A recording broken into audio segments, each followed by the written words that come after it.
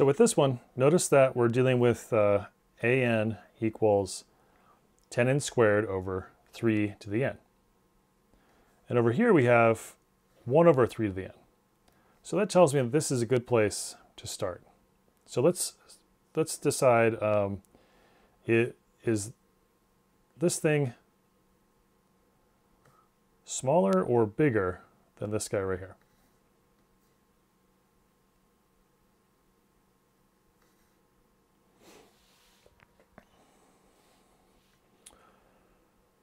All right, now, because we're only dealing with numbers that are greater than or equal to 1,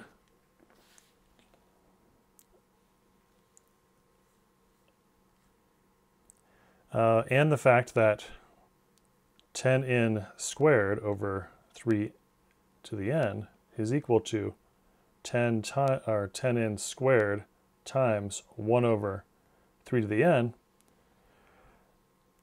this thing has got to be bigger than 1 over 3 to the n, right? If you think about it, right, just because we're only dealing with numbers that are greater than or equal, or n's that are greater than or equal to 1. So this number here, we're multiplying by more every time. We're multiplying by a number at least as big as 10, right? If n equals 1, then we have 10. If n equals 2, then we have 40.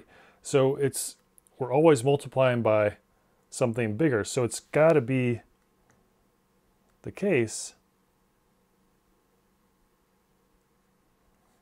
that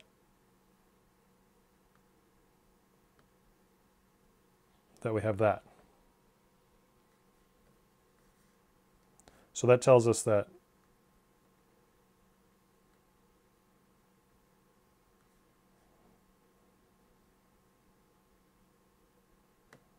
oops, I forgot my sum.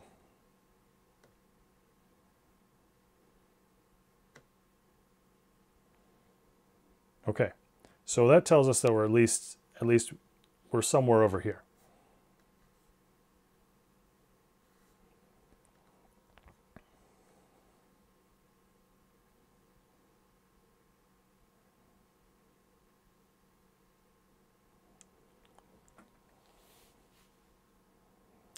Now let's ask ourselves, could it possibly be the case that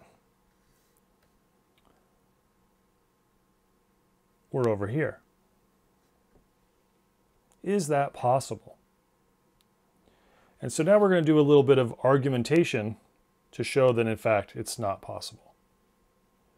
All right, so we're going to suppose something that we're pretty sure is false, right? We're pretty sure that we're right there. But we're going to suppose that we're over here. So suppose that 1 over n cubed is smaller than 10n squared over 3 to the n. Well, now if this is true, right? Now because we're dealing, remember, we're always dealing with things that are greater than or equal to 1, so when we multiply by both sides by, say, n cubed, we don't have to flip the signs. When we multiply both sides by 3 to the n, we don't have to flip the signs because it's always positive. A positive number cubed is always positive. 3 to a positive is always positive. All right, so let's multiply both sides by n cubed first.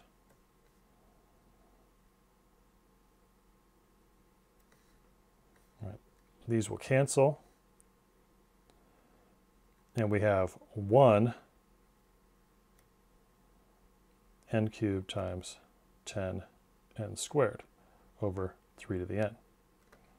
So now let's multiply both sides by 3 to the n.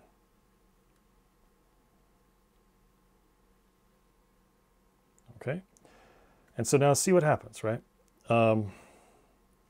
Let's see, I'll write this over here. 3 to the n times 1, that's 3 to the n. Right, and again, like these guys cancel. And so then we're left with n cubed times 10n squared. All right, so what does that mean now? Okay, now doing a little more simplification. This gives me 3 to the n is less than 10n to the fifth. Remember, same base, you got to add the exponents. This is not true, right? This is not true. No, this cannot be true, right? Remember that exponentials go to infinity faster than powers. And the 10 doesn't do anything to the relationship. All right, so it can't be the case, right? It just simply cannot be the case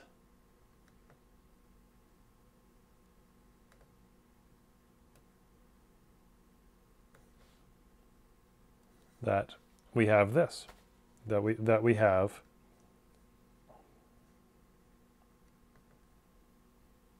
this, right? It can't be over there. We can't have that. So if it can't be the case that that happens,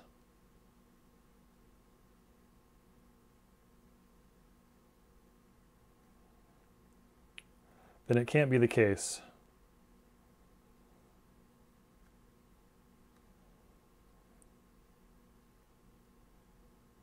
that that happens.